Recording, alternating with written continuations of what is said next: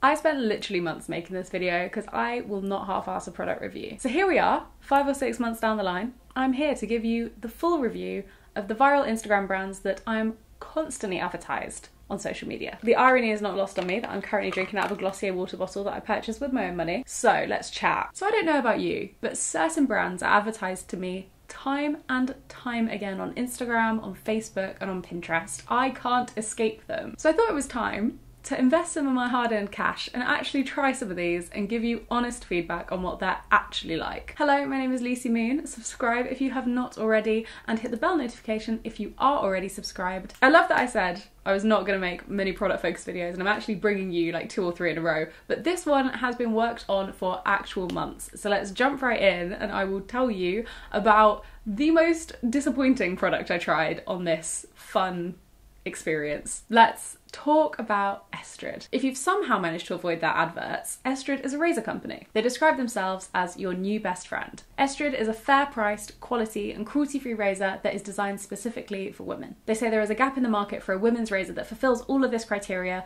and that Estrid fills that gap. I was targeted on social media by ads for Estrid for months and months. I don't think I could log on to Instagram, Pinterest or Facebook without being targeted with an Estrid ad. And alongside the influencer partnerships they were doing, this brand was everywhere. And it seems like a really sweet deal. Like, I'm definitely interested in a razor subscription that is more sustainable, better for the planet, cruelty-free and affordable. I believe I signed up around September last year. Estrid is ultimately a subscription service. So when you sign up, you start by getting a starter kit, which includes a stainless steel handle and then a subscription model with how many razor heads you will need per times you shave. So you pick your subscription based on how often you want to change your blade. I went for the every second month option, which is the medium of the 2 options. I believe you can go once a month and once every 3 months as well. The every second month option is recommended for people who shave a few times a week, which is me. I also ordered the travel case. Lol, like I thought I would be doing some traveling. As I said, I ordered midway through 2020, so I've actually had 2 refill packs arrive since I did my first order. The starter kit came to $7.95 with free shipping, and the additional razors cost $9.95, and I've been billed that every 2 months. So let's start with the positives. The stainless steel razor handle itself is lovely. It feels luxurious, it feels premium, it's heavy, nice to hold, and it comes with this little suction holder that you stick to the side of your bath, which is actually really good as well, although it does fall off if you don't keep it in a dry enough place. So make sure it's on like the far end of your bathroom. So yeah, mine falls off the tiles every so often and decimates everything beneath it because it's so heavy. Even though I keep it in a dry spot, I guess sometimes the humidity just gets to it. They also have 5 colour options to choose from on the stainless steel razors, so you can kind of express yourself and pick a colour of your choice. Now let's talk negatives. So the main one for me, and I have surveyed other friends who also use the Estrid razor and they've reported the same thing, is that after 1 or 2 uses, the razor head goes blunt. In fact, people were bringing it up to me as I mentioned I was making this video. So if I wanted to have a sharp enough shave, every time I used the razor, I would have to change it about once a week, which in my opinion is not very sustainable. Like, it genuinely causes discomfort if I use it and it's a week or 2 old. Like, it goes blunt. It tugs at my skin, it creates ingrown hairs, it is not good. If I'm gonna change the razor head that often, I feel like I may as well go back to a disposable razor because it ends up being the same in terms of wastage. Another negative is the combination of the razor head release button and the really slippery outer side of the razor. So naturally, as you would expect on a higher quality razor, there is this border of like slipperiness. You know, meant to be like moisturising, I guess. However, this outer ring of slippery goodness on the razor actually melts when it gets too hot. So that is every shower that I will ever take. And I don't take showers that hot because I have eczema. When this slippery stuff melts, sometimes it can go onto the handle and you can accidentally push the razor head release button. I've done this twice now and just launched my razor head towards me. And so I released the head and then had to stop shaving my legs halfway through. One time I even tried to clip it back on while I was in the shower, but obviously it was so slippery, it slipped and cut my hand. I can't explain why it doesn't work. There's something so weird about the gunge that comes off of this slippery part of the razor head. And the razor head release button is just way too easy to hit, especially when you're shaving your legs. I just can't express enough. The slippery gunk goes everywhere. Also, your stubble gets stuck in the dried slippery gunk. You can't rinse it out. So you just have like sprinkles of your hair like stuck to your razor. It's just gross. So once the slippery gunk has melted on your razor head and your hair is stuck in it, You can't dry it, so I don't know how they expect people to travel with it. If you're like a business tripper and you're going somewhere for one night only, you are not going to be able to dry that razor off. I've tried drying it with a towel and with toilet roll. Neither worked. The fluff of the towel just gets stuck in the gunk along with your stubble and the gunkiness in itself. It's just grim. Maybe I'm using it wrong, but it's been 6 months now, so I would hope I've got the hang of it. Going forward, I think I'm going to try and find alternative razor heads because the body of the razor, the stainless steel handle, is really good. It's just the thing that you need to use to shave that isn't good. So my moon rating is 2 out of 5 on this one. It's affordable, which is amazing. The handle's great. The actual product that you need to work does not work. Okay, now let's move on to Function of Beauty skincare. Full disclaimer, I have worked with Function of Beauty in the past on their hair care products. I really like their hair care, but I actually haven't tried their skincare. So Function of Beauty is a cruelty-free brand that offers custom hair care and skincare to their customers. Each product is individually tailored to fit their customers' needs. They describe themselves as the world leader in customizable beauty. Their site says, with Function of Beauty, you decide what goes into your formula and what doesn't, and what you get out of it.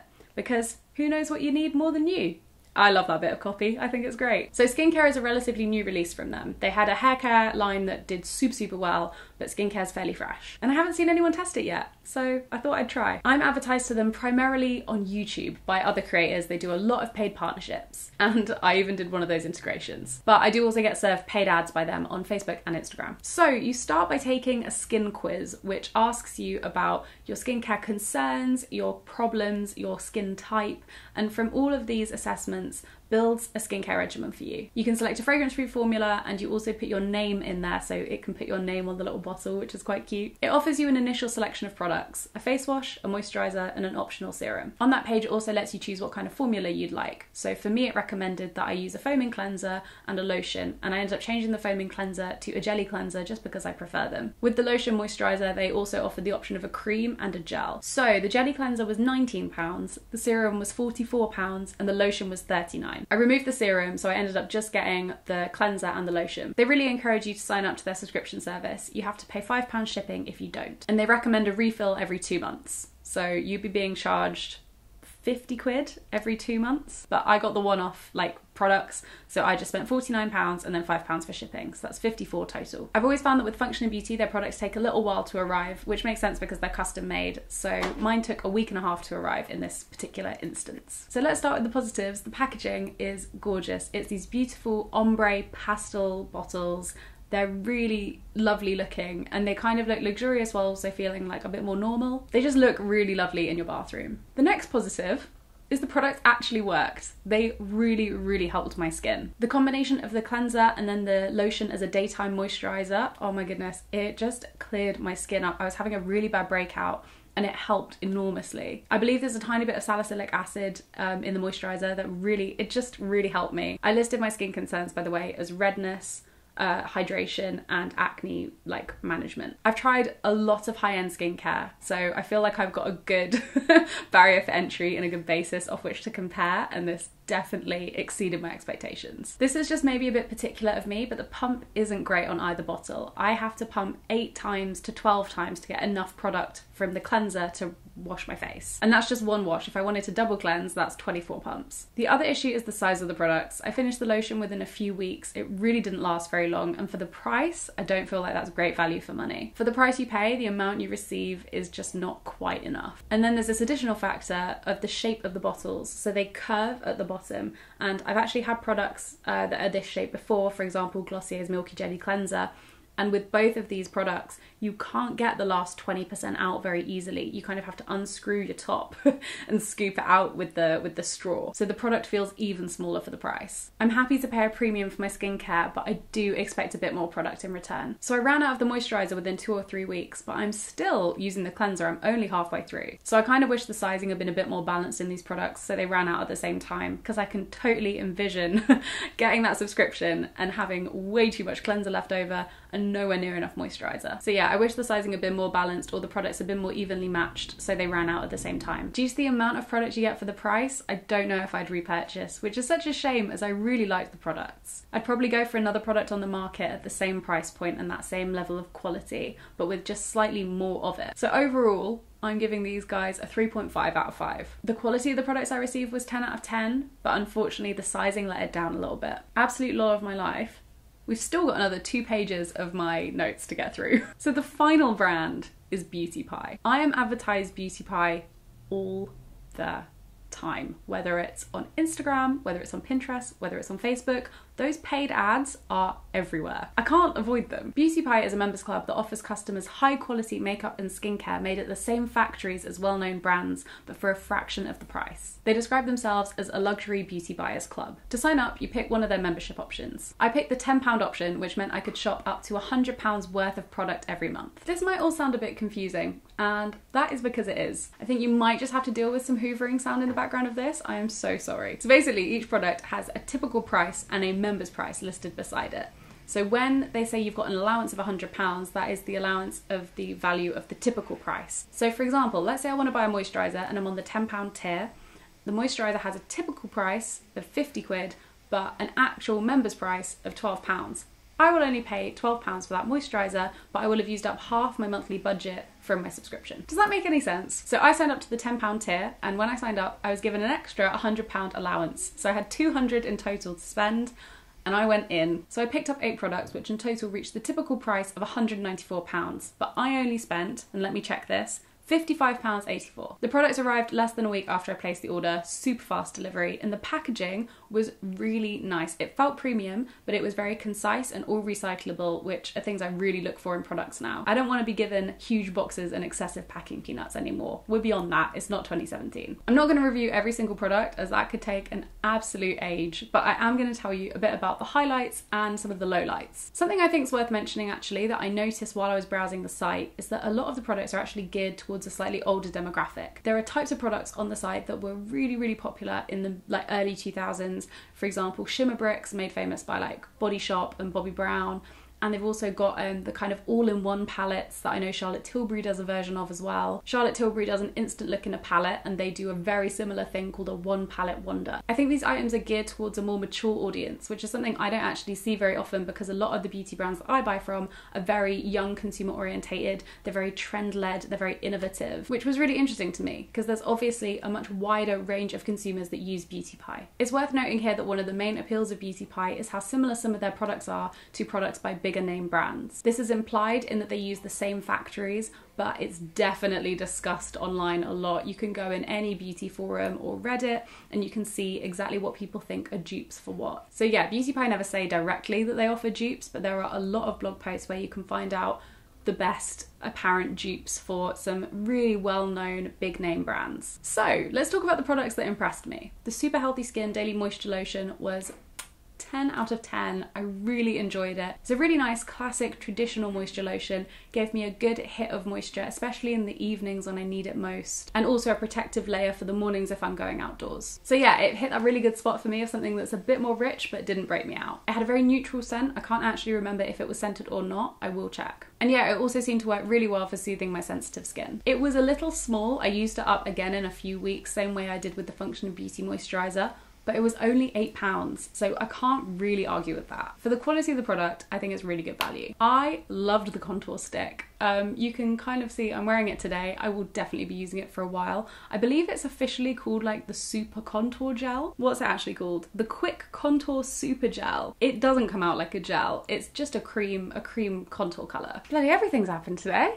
Just had the post come. Okay, right, let's get back on this. It's officially called the Quick Contour Super Gel, but it's just a cream formula in a stick. I found the sponge pen applicator super easy to use, and the shade was really good for me. It comes in, I believe, only 2 or 3 shades. Not ideal, so the range isn't that great. I really hope they increase their shade range in the future. But yeah, applies super evenly. I just use the far end of my beauty blender to blend it out. It's just really nice. It really reminds me of the Charlotte Tilbury sticks. I use one of their blush sticks and I love it. I'd definitely repurchase, especially as it was only £6.35, which to me is a bargain. And finally, another product I'm wearing today is the Collagen Lip Oil. This is a very nourishing gloss, basically, with a slight tint of colour. I've got the nude colour, I can't remember exactly what it's called. I'm getting more into my glosses and this one is really lovely. Non-sticky, super hydrating. The only thing I don't love about it is the scent. It's the same as if you ever bought the Kylie Cosmetics lip kits. This really intense synthetic marshmallow smell. But yeah, the finish is lovely, lasts well, super moisturising, not sticky. I can't remember exactly how much it was, but I believe it was around £11. So yeah, overall, 3 products that I've come out with that I'm just like, great. Now to the products I didn't love. I had really high hopes for the Triple Beauty Liquid Luminizer, which, by the way, why have they named it that? What does Triple Beauty mean? However, I was quite disappointed by the product. It has a very, very metallic sheen. It was very Tin Man on me. I was hoping for something glowy or glossy. That's kind of how they advertised it. But no, it was metallic. It was a very bold highlighter. And it was super difficult to apply because you'd put the tiniest amount of this cream on and you'd be glowing. You'd be like a big board of traffic light. I'm not here to look like I've got a helmet on my face and I'm about to go into a battle as a Roman, like, no. So that was just a straight up no from me. So I also ordered the Eau de Parfum, is that even how you say that? I actually don't know, EDP. So I bought the EDP sample set just to try 4 of the fragrances, and they aren't it. They are not it. I was quite disappointed. It came with 4 fragrances. I'll read their names off because they're a bit funky.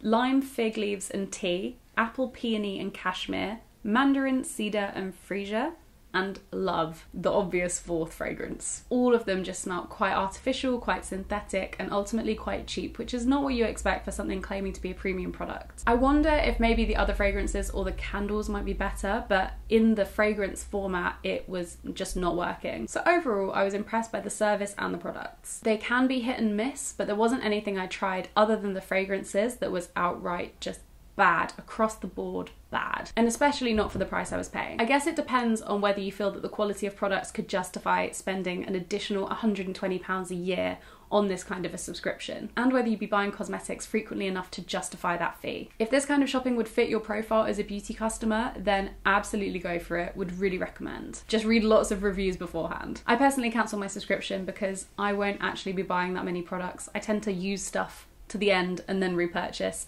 so I'm not really as much of a tester anymore, and I'm fortunate enough to get sent a lot of PR products as well, so I really am working through a lot of cosmetics anyway. I don't need to add more to my collection. However, I might start up the £5 subscription again just to get more of that moisturiser because it was very good. Overall, I would rate Beauty Pie a 4 out of 5. Now I wanted to give you some final thoughts because when I was writing all of these notes, just stuff crossed my mind. In making this video, and also in being exposed to a lot of these new disruptor direct-to-consumer brands that are angled at women in my daily life and in my work, I think I've realised that they are often overhyped and a lot of them underdeliver, which kind of makes sense as they're aiming high and they're riding a wave created by really successful D2C disruptor brands, for example Glossier. Well, not D2C, I think Milk Makeup's a great example, and also Savage by Fenty or Fenty Beauty. These original brands have hit a really sweet spot of creating really great innovative products and really doing incredible branding, and that really appeals to this younger generation of beauty consumers like myself. So yeah, I'm always keen to try these new brands, but I do feel like I need to lower my expectations a little. Behind the gorgeous branding and the really heavy marketing,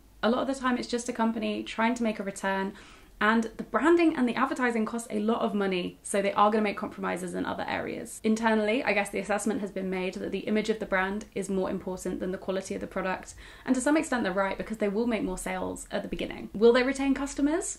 I don't know. It's a bit bleak, but ultimately it must work, as I've got many friends who have bought into these brands after seeing their gorgeous branding and being advertised them time and time again. I think moving forward, when it comes to buying into these brands, I'm going to look way more towards word of mouth reviews than anything else, and try and avoid the things that appear the most in my feed unless I hear a direct review that says they're 10 out of 10. Anyway, I hope you enjoyed this video. Thank you so much for watching. Let me know any other viral or Instagram brands you would like to see reviewed in the comments, and then please, if you liked this video, give it a like, subscribe if you're new around here, and hit the bell notification if you are not, to get updated when I next upload. Thank you so much for watching. I will see you in my next video.